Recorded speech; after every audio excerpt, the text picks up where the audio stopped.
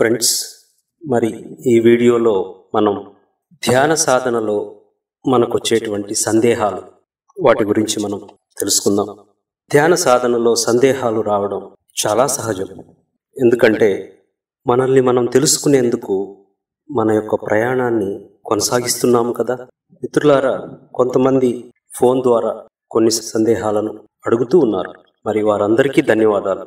మరి సాధనలో మనకు వచ్చే సందేహాలను నివృత్తి చేసుకుంటూ మన సాధనను ముందుకు కొనసాగించాలి. కొంతమంది వారి సందేహాలను సీనియర్ మాస్టర్స్ని అడిగి తెలుసుకుంటుంటారు. మరికొంతమంది వారికి వారే ప్రశ్న వేసుకొని తెలుసుకుంటూ ఉంటారు. అలాగే మరికొంతమంది అడగాలని ఉన్న వివిధ కారణాల వల్ల అడగలేకుండా ఉంటారు. మరి ఎక్కువ మందికి వచ్చే సందేహాలను కొన్నింటిని మనం ఇప్పుడు తెలుసుకుందాం మిత్రులారా. మొట్టమొదటిది, ఎక్కువ మందికి వచ్చేటువంటి సందేహం, ధ్యానం చేస్తున్నప్పుడు ఆలోచనలు ఎక్కువగా వస్తున్నాయి, ధ్యానం కుదరడం లేదు, ఎందుకని? ఫ్రెండ్స్, సాధన ప్రారంభంలో ఎవరికైనా ఇది సహజం. ఎందుకంటే ధ్యాన సాధన అనేది మనస్సును శాంతింపజేసే ప్రక్రియ. మరి ఇప్పటి వరకు ఆ మనస్సుకు పూర్తిగా స్వేచ్ఛనిచ్చి ఉన్నాం. అది ఎలా పడితే అలా తిరుగుతూ దానికి నచ్చిన విధంగా అది ప్రవర్తిస్తూ వచ్చింది కదా. మరి ఒక్కసారిగా దాన్ని ఒక దగ్గర స్థితమవ్వమంటే మరి కష్టం కదా మిత్రులారా.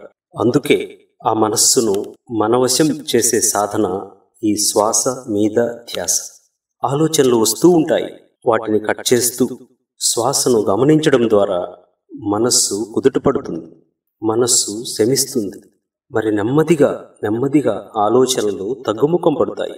మరి ఇందుకు కొంత సమయం పడుతుంది మిత్రులారా. తప్పదు, మరి వేచి ఉండాలి.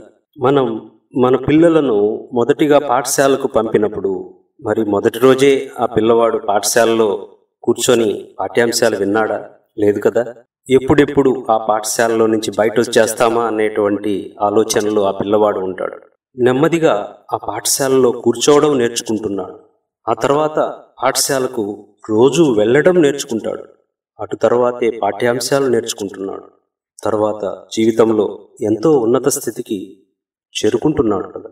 అలాగే ధ్యానంలో కూడా మిత్రులారా, మన మనస్సు కూడా ఆ పసిపిల్లాడి లాంటిదే. దానిని బుజ్జగించాలి, సంగీతంతో లాలించాలి, కుదురుగా కూర్చోబెట్టాలి. ఇలా చేయగా అది కొద్ది రోజులకు తప్పక మన వశం అవుతుంది. మన జీవితం ఆనందమయమై తీరుతుంది మిత్రులారా. మరి ఇందుకు నేను ఇచ్చేటువంటి సూచన, సాధన ప్రారంభంలో ప్రతిరోజు మనం ఒకే సమయంలో ఒకే ప్రదేశంలో 40 రోజుల పాటు సాధన చేయడం.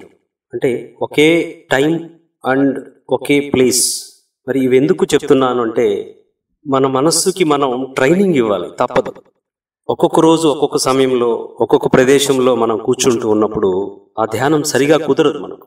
అలా కాకుండా ప్రారంభ దశలో మనం ఒక సమయాన్ని ఖచ్చితంగా, మీకు ఏ సమయం అయితే వీలు పడుతుందో రోజు ఆ సమయాన్ని సెట్ చేసుకొని, ఒక ప్లేస్ని మీరు ఫిక్స్ చేసుకొని, మరి ప్రతిరోజు ఆ సమయానికి ఆ ప్లేస్లో కూర్చొని సాధన చేయడం ప్రారంభిస్తే మరి కొద్ది రోజులకి తప్పక ఆ ధ్యానం స్థితి మీకు అద్భుతంగా కుదురుతుంది. అంటే ఆ సమయం, ఆ ప్లేస్ నేను ఎందుకు అంటున్నాను అంటే, అక్కడ ఒక ఎనర్జీ సర్కిల్ ఒకటి క్రియేట్ అవుతుంది మనం కూర్చుని ధ్యానం చేసినటువంటి ప్రదేశంలో. సో ఆ ఎనర్జీ సర్కిల్లో మనం రోజు కూర్చుంటూ ఉన్నట్లయితే మన ఆలోచనల తీవ్రత క్రమంగా తగ్గిపోవడం మొదలెడతాయి.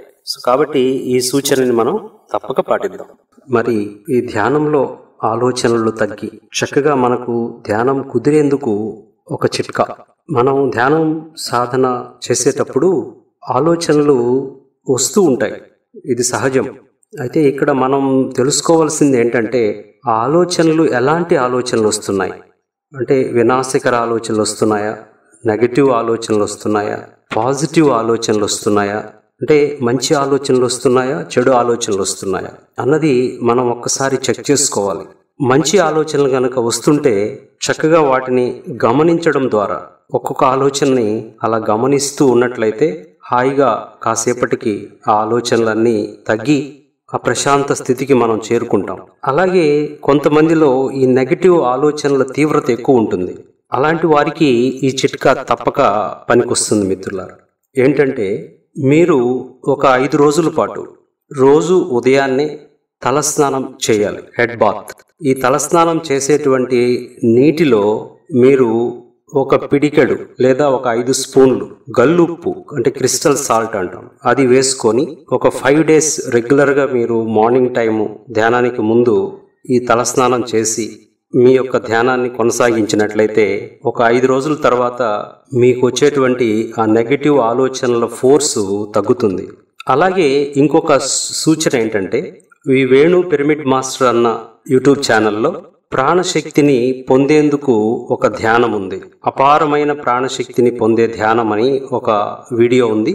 ఈ వీడియోని ఈ 5 రోజుల పాటు మీరు ఆ అఫర్మేషన్స్ పెట్టుకుని చక్కగా ఈ ధ్యానం చేసినట్లయితే ఈ 5 daysకి ఏదైతే ఆ ఎనర్జీ బ్లాక్స్ ఉన్నాయో అవన్నీ క్లియర్ అయ్యి మీ ఆలోచనలు తగ్గి మీరు ఆ శూన్య స్థితికి చేరుకునేటువంటి అవకాశం ఉంది. అంటే ఈ ధ్యానంలో మన యొక్క భౌతిక జీవితం ప్రభావం ఎక్కువ ఉంటుంది. మన భౌతిక జీవితంలో మన మీద పడేటువంటి ఒత్తిడి పరిస్థితులు ఇవన్నీ కూడా మనం ధ్యానం చేసేటప్పుడు అవన్నీ ఎక్కువగా గుర్తుకు రావడం, వాటిని మళ్ళీ మళ్ళీ మనం నెమరేసుకుంటూ ఉండడం ఇలాంటివి జరుగుతూ ఉంటుంది మిత్రులారా. కాబట్టి ఈ చిట్కాని మీరు పాటించినట్లయితే కొంతవరకు మీకు ఆ ఫోర్స్ అనేది, నెగటివ్ ఎనర్జీ ఫోర్సెస్ అనేటివి తప్పక తగ్గుతాయి. అలాగే భౌతిక జీవితంలో కూడా మీరు ఆ ప్రశాంతమైనటువంటి స్థితిని మీరు కలిగి ఉన్నట్లయితే మీ యొక్క ధ్యాన సాధన అద్భుతంగా ముందుకు సాగుతుంది. మరి ఇక్కడ మీకు ఒక చిన్న డౌట్ రావచ్చు, భౌతిక జీవితంలో ప్రశాంతతే ఉంటే ఈ ధ్యానానికి నేను ఎందుకు రావాలి అని. ఎస్ ఫ్రెండ్స్, ఇవి రెండు ఒకదాని మీద ఒకటి ఆధారపడి ఉంటాయి. అంటే భౌతిక జీవితంలో ప్రశాంతత ఉంటే మనకు ధ్యానం బాగా కుదురుతుంది. మనం చక్కగా ధ్యానం చేస్తేనే భౌతిక జీవితంలో ప్రశాంతత వస్తుంది. కాబట్టి మన యొక్క ధ్యాన సాధన పైన ఈ భౌతిక జీవిత ప్రభావం పడకుండా ఉండాలి అని అంటే మన భౌతిక జీవితంలో కొన్ని సర్దుబాట్లు మనం చేసుకోవాలి, తప్పదు. నెమ్మదిగా కొంత మనము ఈ భౌతిక జీవితంలో మన మీద పడేటువంటి ఒత్తిళ్ళు, టెన్షన్స్, ఈ రకరకాలైనటువంటి ప్రభావాలు వీటినన్నింటినీ కొంచెం నెమ్మదిగా మనం తగ్గించుకోక తప్పదు. సో ఇలా తగ్గించుకుంటూ ఉన్న క్రమంలో మనకు ఆ ధ్యాన సాధన మనకు బాగా కుదిరి తప్పక మన భౌతిక జీవితాన్ని ప్రశాంతంగా మనం గడుపుతాం. ఫ్రెండ్స్, ఈ వీడియో మీకు నచ్చినట్లయితే ఎవరికైతే ఈ వీడియో అవసరమో వారందరికీ తప్పక చేరవేయండి. అలాగే వేణు పిరమిడ్ మాస్టర్ అన్న మన యూట్యూబ్ ఛానల్ని సబ్స్క్రైబ్ చేసుకోండి, లైక్ చేయండి. మీ యొక్క అభిప్రాయాలను కామెంట్స్ రూపంలో దయచేసి తెలియచేయండి. Thank you.